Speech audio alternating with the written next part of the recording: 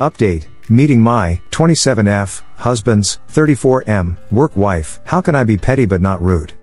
I made this post about a month ago. Admittedly, I completely forgot about this post until today and saw that people have been asking for an update. And the update is, the retreat was cancelled due to some wild stuff that went down in my husband's company. I cannot disclose a lot, but let's just say that one of his colleagues got suspended for sexual harassment. His actual line manager quit because it was revealed that he was actually sleeping with an employee, and slept with one more prior to this one, and the operations manager was forced to quit because of this. As you can see, this company is pretty messed up, so me being paranoid was not unfounded. The good news is, my husband was promoted and transferred to another team, so he's working less with Celine. We've also had a lot of conversations about him setting better boundaries and me being less suspicious. So far, I'm happy to report that we've improved a lot and have been communicating much better. I still haven't met Celine, but I don't think that will happen anytime soon. Hopefully, this will be my last update. Thank you for everyone's nice messages, even the not so nice ones, cause it helped realize my shortcomings.